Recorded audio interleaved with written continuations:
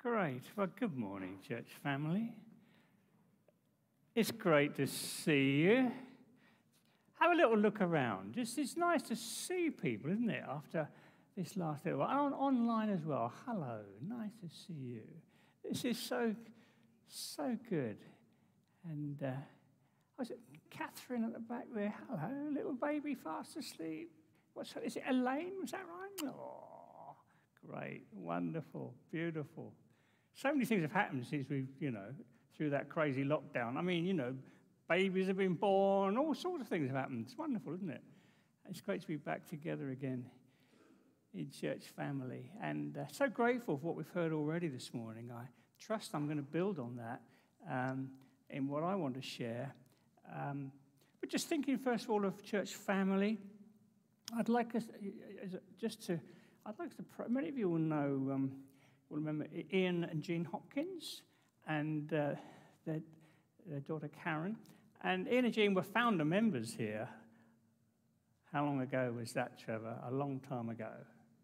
Quite a while. Someone asked me this morning how long I've been here. It's not really 32 years, is it? Can't be. I mean, I'm not that old, surely. Ian and Jean, bless them, they were here many years and serving in many different ways, latterly in King's Care, and it served us so brilliant. I don't know how long ago they moved away to be closer with family and so on, but anyway, a week ago, dear Jean died very suddenly, it's obviously gone to be with the Lord. Beautiful, wonderful, well done, good and faithful servant. But when it happens very suddenly, without warning, that's hard, that's difficult, and so it'd be good to be. I said we'd be praying for Ian and Karen. So many of you will know them. Can we do that? Will you join me in praying for them? And that the Lord would really comfort and encourage at a challenging moment. Lord Jesus, thank you so much. We love church family. Thank you so much. So it's beautiful. Every little part, beautiful. New ones just born. Beautiful, wonderful. Thank you. And people just coming and joining us recently. Beautiful. Thank you, Lord. Those baptisms last Sunday. Wonderful. Wonderful. And those who've served faithfully over many years. And we just pray for Ian and Karen this morning. Something of a shock. Jean going to be with the Lord very suddenly. Lord, thank you she's with you. We pray for them, Ian and Jean, that you would be with them, you'd bless them, you'd comfort them, and that they would really have a deep sense of assurance and love, especially as they walk through the practicalities of the next couple of weeks. So we just pray your blessing upon them. As a church family, we say thank you for their part in this church family over the years. Bless them, we pray in Jesus' name. Amen. Good-o. Well, we're going through the book of Acts, which I hope you've picked up on by now. And we've seen this wonderful, oh, look, nice little rattle down there. Oh, that looks fun. Sorry. We've seen this dynamic bursting out of the church on the world. From being locked away in a room, in the upper room, locked away, suddenly they're bursting out on Jerusalem with great enthusiasm and joy, to the point where hundreds of people come to know the Lord. Beautiful, bursting out.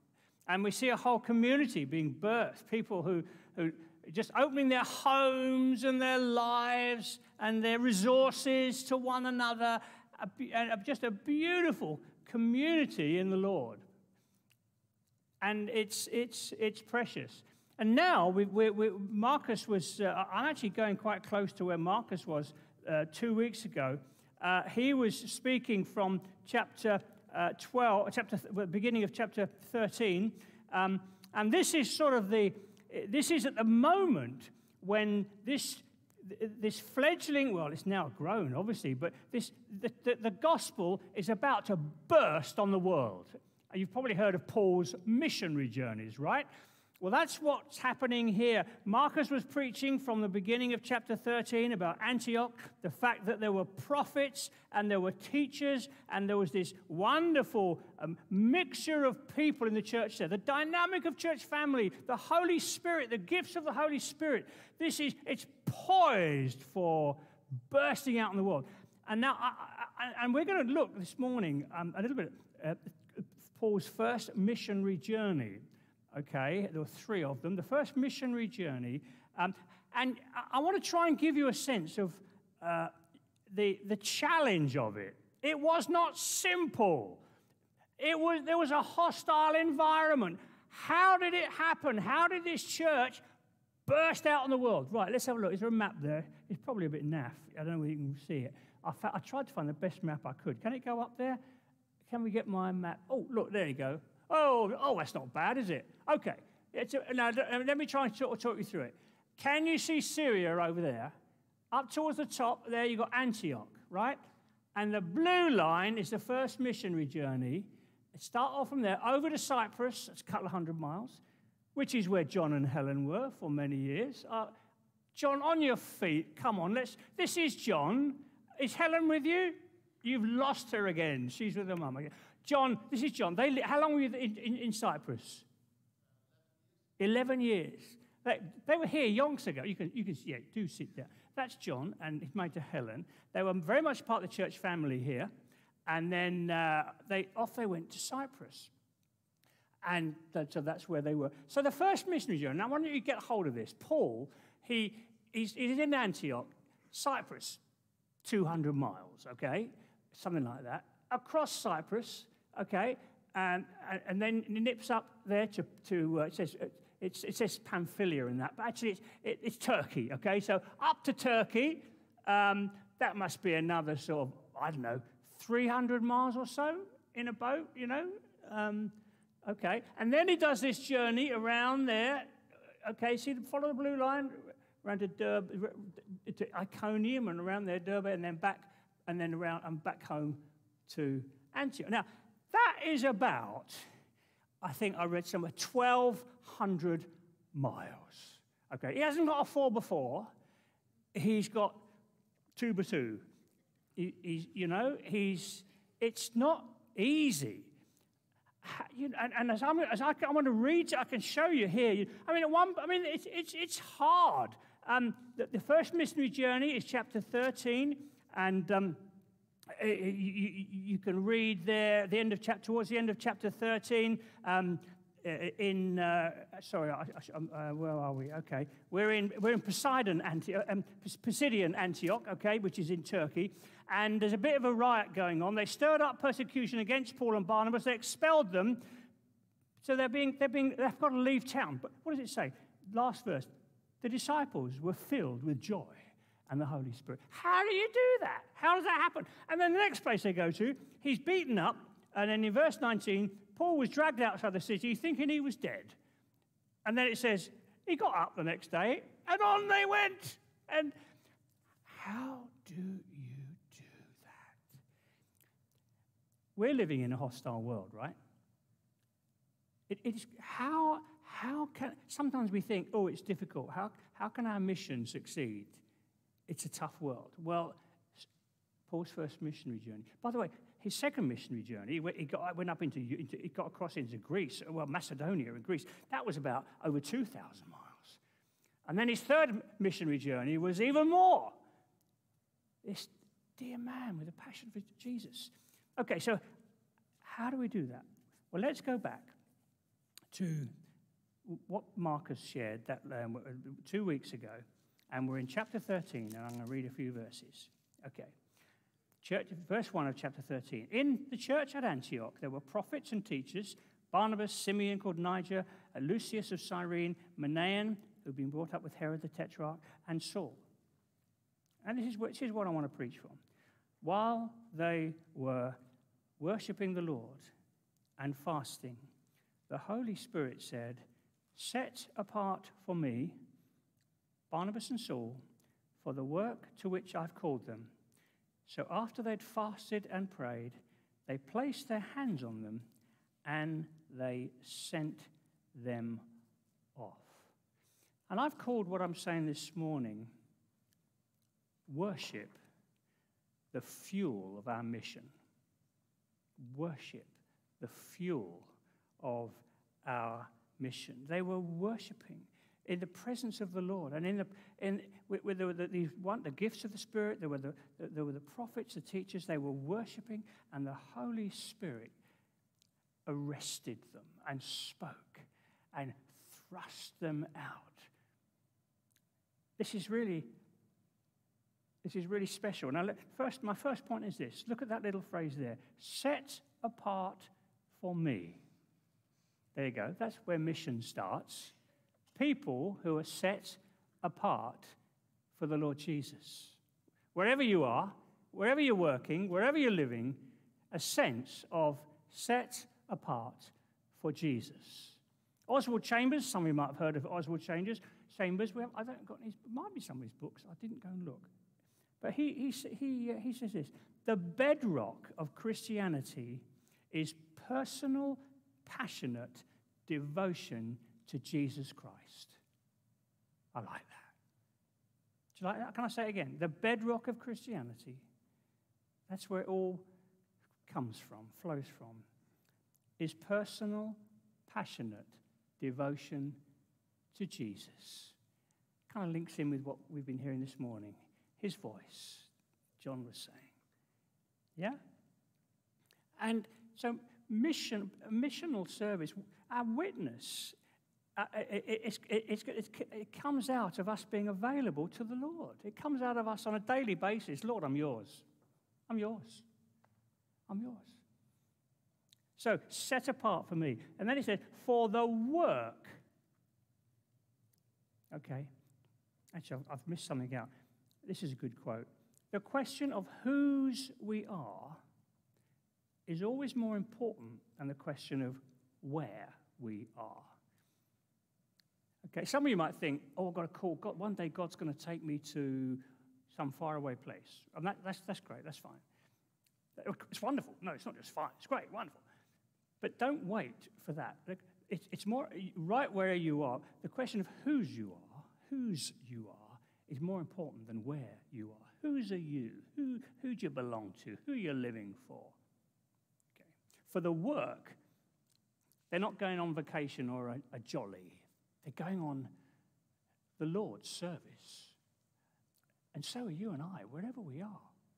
We're going on the Lord's service. Now, just to say, Penny here is off to Kurdistan next week. Hey, again. No keeping her down. She's off to Kurdistan. Just a week this time, just a little one. But bless her, bless her. In fact, let's pray for her now, shall we? Lord, we pray for Penny. She goes to Kurdistan next week, that you would keep her safe, that you would bless her, that she'd be a real ray of light, of sunshine, blessing, as she goes to serve the medical team. Would you bless her, keep her safe, and use her for your glory, in Jesus' name. Amen. Where are you going next week? Might not be Kurdistan. Might be going into school, into college. Lord, do you know, but it's the same. It's whose you are that matters. I heard recently, I think Joe Oldfield's off to Argentina for a mission trip. We must pray for him, that he really is God uses him and opens his eyes and speaks to him and makes him a blessing. Where are you going next week? Okay. Ben and Sarah, who we were saying farewell to a while ago, they've gone off there. They are in Frankfurt, church planting. Where are you going next week? You might think, oh, it's not. Hey, wherever it's where God's put you, into school, into college, into work. Okay. So after they had fasted and prayed, why do they fast and pray? Because it's warfare. We've got an enemy who wants to snarl us up and mess us up and stop us, right? You know, the enemy, it's pretty obvious nowadays that we've got an enemy. Look around the world. Look at the evil, the suffering, the pain. Look at the evil. We've got an enemy. You've got an enemy. Wherever you're going this week, he wants to shut you up, shut you down. He does. That's why we pray and fast. And at the end of if I remember, when I finish preaching this morning, I want to pray for us wherever we're going this week. That we'll go wherever we're going as people set apart for the Lord Jesus. Are you up for that?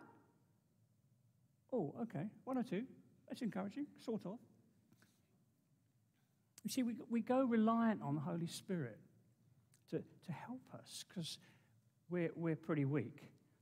And so we need the Holy Spirit. But also, in a profound way, the whole of the church in Antioch was going with Paul and Barnabas.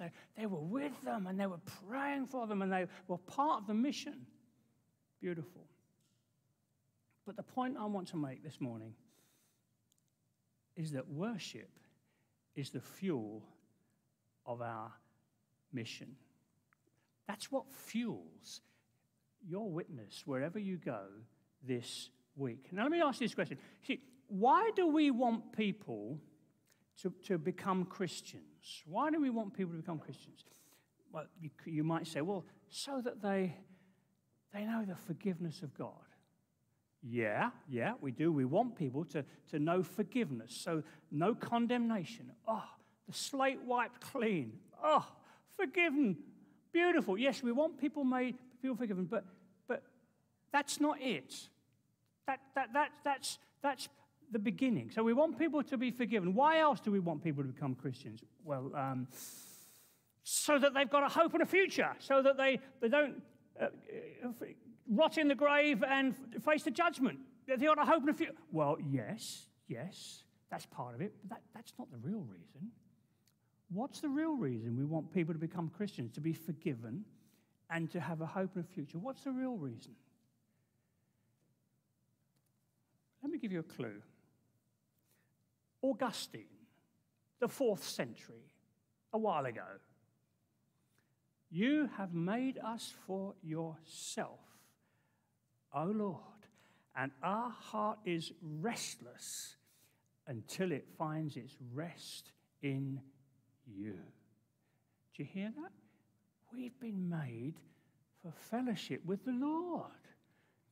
We've been made to walk with the Lord in the cool of the day and the beauty of his wonderful creation. Oh, Lord, that's what you were made for. That's why we want people to become Christians. To know the Lord, to enjoy him. And the thing is, if you're not enjoying the Lord, how on earth can you lead someone else to enjoy the Lord? Do you get the idea? Worship, the fuel of our mission. So that's Augustine. J.B. Phillips, he's, I don't know when, he's not alive now, but he did a translation of the New Testament. He puts it this, well, you know this phrase. There's a God-shaped vacuum in every one of us that only God can fill. That's why we want people to know the Lord Jesus and be forgiven and have a hope in the future, that they'll know the Lord, that they'll enjoy him, that they'll spend eternity with the Lord. Yeah? Do you get it? Do you get the idea? Westminster Catechism. Catechisms were ways of people learning truth. And they were little sort of training routines, and there were sort of questions and answers. It's not a bad way of teaching children, is it? Ask a question, get an answer. So that you probably recognize this one, 17th century.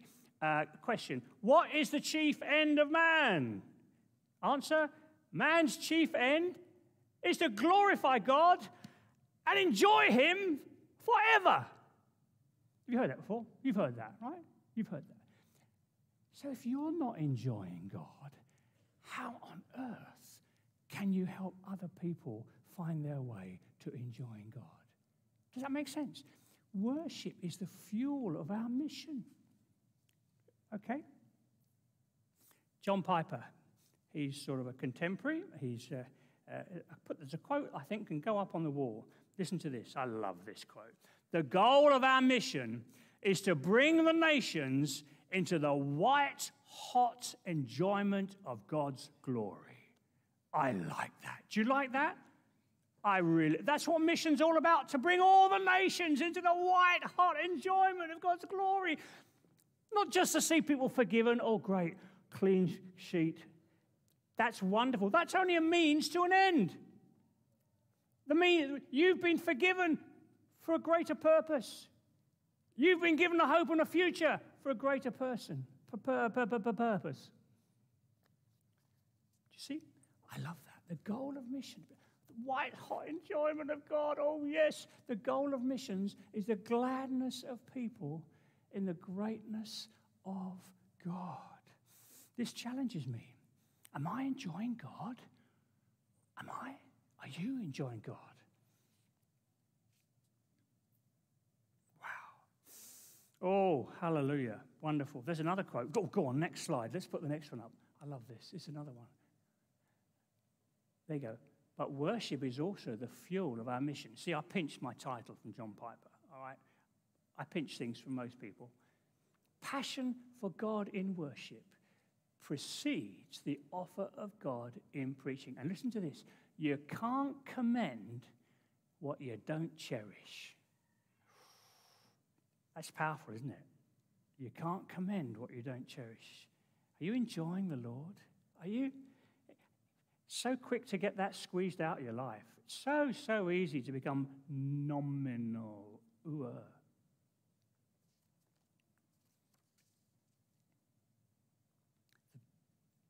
Beautiful. The passion for God in worship precedes the offer of God in preaching. So worship, we're going to do some worship in a minute. We're going to go for it in a minute. Part of my preaching, okay? We're going to worship in a minute. So what is worship? See, we're all by nature worshippers. We're all worshipping something. The question is, what is it? What are you worshipping? And here's the scary bit, or can be scary. What you worship affects you. It affects what comes out of you. It affects what you are. Now, you don't need, let me give you a couple of illustrations. If you worship money, that's going to affect you, your personality, right? If you worship money, it's going to affect your personality. You're going to be just driven by must have, must have, must have. You're going to get anxious when the bank rate falls and when things.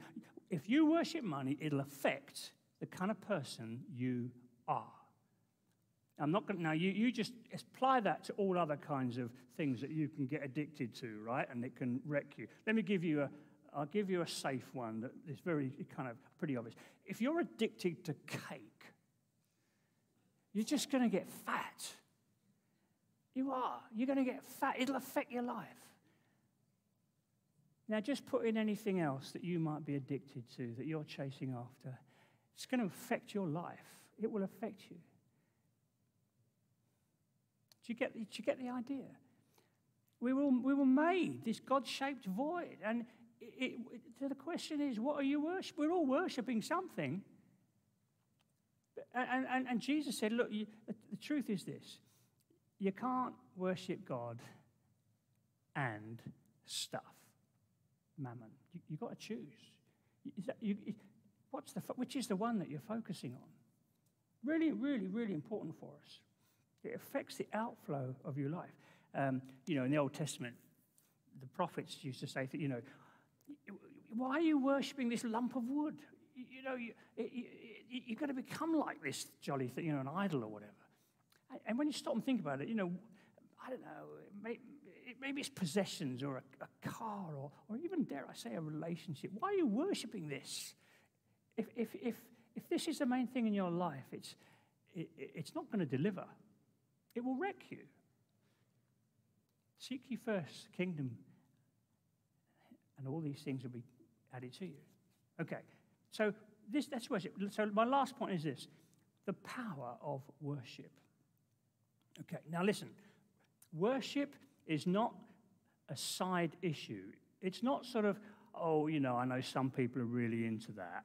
I'm not really into, well, you are into worship. I've just explained, we're all worshiping something. Okay?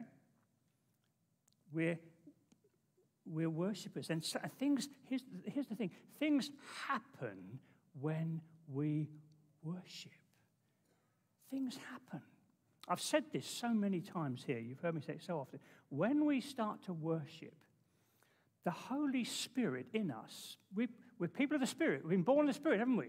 And hopefully we've been filled, baptized, flooded with the Holy Spirit. And when you start to worship, the Holy Spirit in you says, oh, that's what I do. I glorify Jesus. and he rises up in you and encourages you.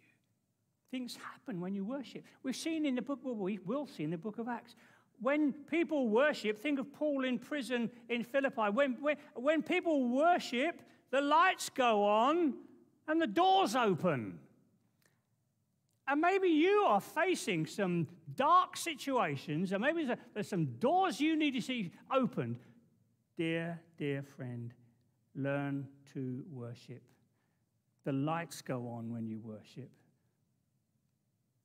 The lights go on. It's what the Holy Spirit does, turns the lights on. I've told this story. Oh, look, I'm telling too many stories, aren't I? Okay. Joe, you'll appreciate this one. Some years ago, Angie and I went to Barcelona, a wonderful city. And we went one evening to the, what's it called? La Sagrada de Familia, Gaudi's thing. How many have seen that place? You've heard me say this many times. We got there in the evening, and I looked at this sort of, I wasn't too impressed. Oh, all right, yeah, okay. And then the floodlights went on. Wow. I mean, if you've ever seen it, instead of gargoyles, it's got grapes and vines and fruit and colour. I mean, it's amazing. And the lights went on, and suddenly we're captivated. Folks, that's what, when you start worshipping, the Holy Spirit turns the lights on Jesus, and you just start to get overwhelmed. That's what the Holy Spirit does. That's why it's so important we're filled with the Holy Spirit. It's why it's important we go on getting filled with the Holy Spirit. So the lights go on. And we get excited. Do you need the lights to go on? Maybe you do. It can happen this morning. Jack Hayford, some of you may have heard this name. Jack Hayford, lovely spirit-filled man. He says this, I love this quote. Worship is our primary ministry. So this is a fundamental truth. Reading your Bible, serving, witnessing are extremely important, but our ministry to the Lord through worship is what brings life and freshness to all those other aspects of our walk with the Lord. Do you get that? Shall I read it one more time? I've got time. Go on, I've got to read it again. Worship is our primary ministry. This is fundamental truth. Reading your Bible, service, witness are extremely important. But our ministry to the Lord through worship is what brings life and freshness to all those other aspects of our walk with the Lord. Worship is important. It really, really is. I know there's, obviously, the Bible, Romans 12, speaks about the whole of our lives being worship. And yes, there is that sense in which everything we do, it's not just when we sing, but the whole of our Lord, it's an offering to the Lord, all of our lives, everything, our jobs, everything. But at the heart of it all is our devotion to Jesus. That's what fuels our witness and our mission. There's a clue in the phrase we use, having daily devotions. There's a clue in there. It's the word devotion. Listen, your daily devotions are not a competition to see how many chapters you can read. They're not. It's about your devotion to the Lord Jesus. Do you get it? This is so important. Now, I'm just like you, really. We're all the same. I'm like you. I wake up quite often feeling a bit naff and a bit whatever, and as John said in that, what he brought earlier on, there's so many voices that can crash in on you. I hope you don't look at the news the first thing you do when you wake up. Go on, I'm not asking how many hands, but I bet a lot of you do. On with the phone, check the news headlines. That's a killer. Why on earth do you want to depress yourself first thing in the morning? There's a time for, obviously, we're not idiots. We want to know so we can pray. But first, it's about your devotion to Jesus. That sets everything else in its place. So what do in the morning? When I make a cup of tea into my loft armchair and worship tape. Worship, not tape. Playlist. Tapes, do you remember? Cassettes.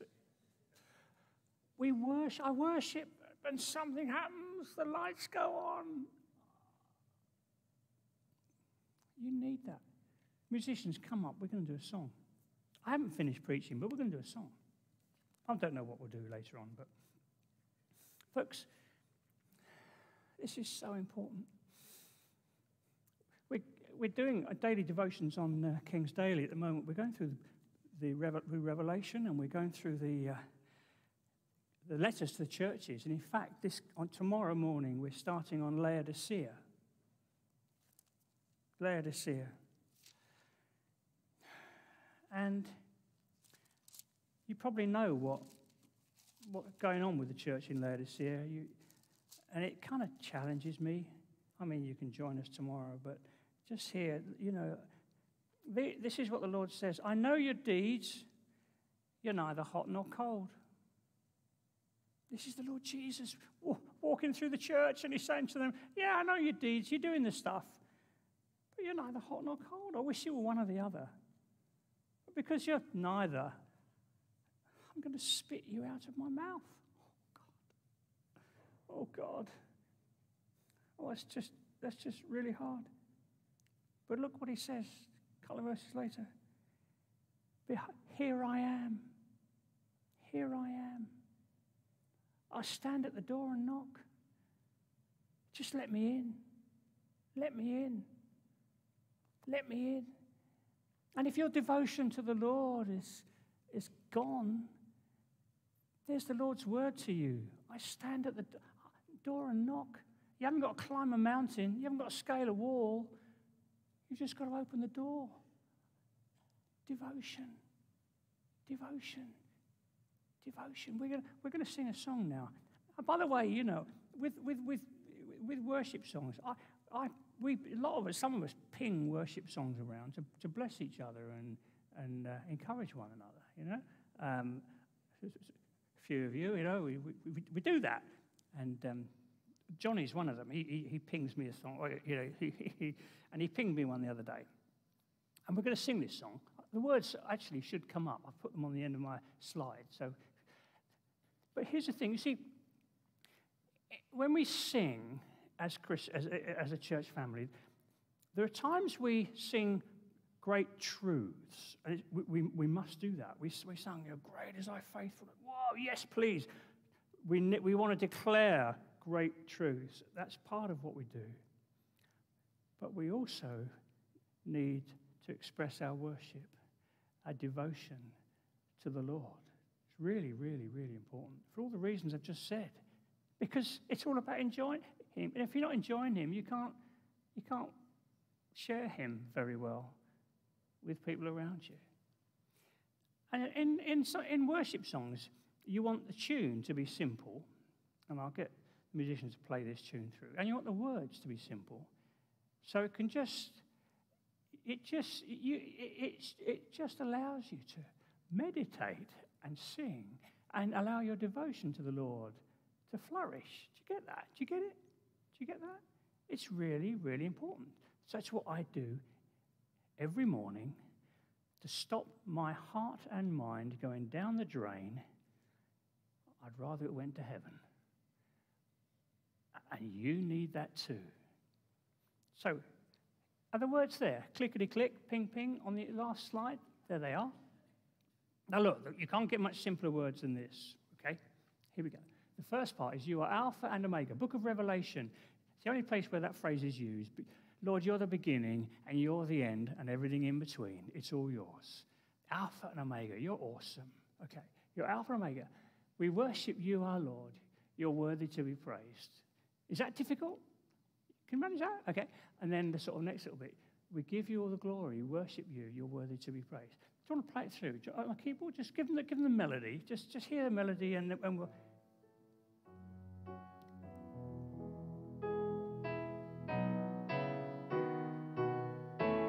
I'll kind of sing a bit so you can get it. You are Alpha and Omega. We worship you, our Lord. You are worthy to be praised. Okay, try it. See if you can do it. Can you manage that? You are Alpha and Omega. We worship and adore you. I got it wrong. Worthy to be praised. Let's try it again. You are Alpha and Omega. We worship you, our Lord. You are worthy to be praised. You got it? Is that all right? This is the next bit. Keep playing with it.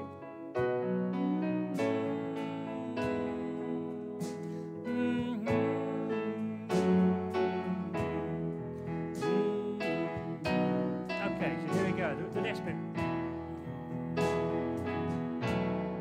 We give you all the glory. We worship you, our Lord. You are worthy to. Let's stand together. I just want you to get the words and worship. You ready? Are you ready? We'll go to the beginning.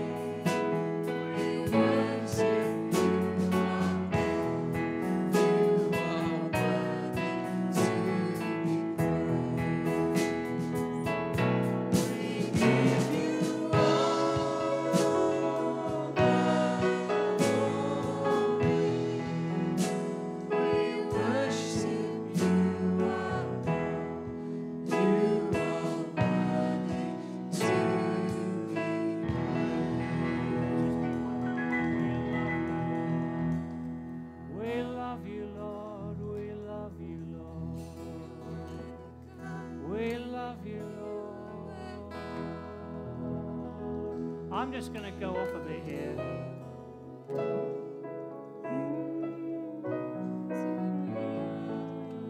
We love you, Lord. We worship you, our Lord. You are worthy to be praised. And we're going to stay with this refrain. And I want you, if you're dull, if your devotion to the Lord is dull, I want you just to, you might want to lift your hands to the Lord. It's an expression of our openness and needing the Lord. And maybe you need to just say, Lord, I'm sorry, I'm dull, forgive me. Would you come and refresh me this morning? I really need my devotion to be just a fire lit again. And so you might need to express that to the Lord. He's knocking at the door. He wants to bless you. We give you all the glory. We give you all the glory. We worship you, our Lord. You are worthy to be praised. We give you all. We give you all the glory. We worship you, our Lord. You are worthy to be praised. We give you all the glory. We worship you, our Lord. You are worthy to be praised. I just want to praise you. Lift my hands to say, I love you. You are everything to me, and I exalt your holy name on high. Sorry, Johnny. Many of you know this. I just want to praise you. Lift my hands to say, I love you. You are everything to me, and I exalt your holy name on high. Lord Jesus, I want to pray for us this morning that you would be warming our hearts, Lord. Lord, would you warm our devotion for you, Lord? If we're lukewarm, Lord, oh God forbid that we're just lukewarm. Maybe we've never known that depth of devotion that you want us to have. Lord Jesus, we pray this morning, we want to know you, we want to enjoy you, we want to have something to share with people, the joy of the Lord, our devotion to you. And we say, Holy Spirit, we need your help. We pray, would you come and warm our hearts, please. We pray for us as a church family, Lord, that you'd warm our hearts, our devotion to you. May it never be said of, Lord, as you walk amongst us as a church family, may it never be said of us, you're lukewarm. You're lukewarm. Please forgive us, Lord, if we've gone off the boil. Warm our hearts, Lord, I pray. Warm our hearts, Lord, I pray. We'll just try that little song one more time. I just want to praise you. I want to lift my hands to say that I love you. You're everything to me, Lord. I just want to praise you. Lift my hands to say I love you. You are everything to me. And I'm going to try the next bit. Your holy name. I exalt your holy name. I exalt your holy name. You got it? On high. Let's go again. I just want to praise you. Make it your prayer. Lord Jesus, I just want to praise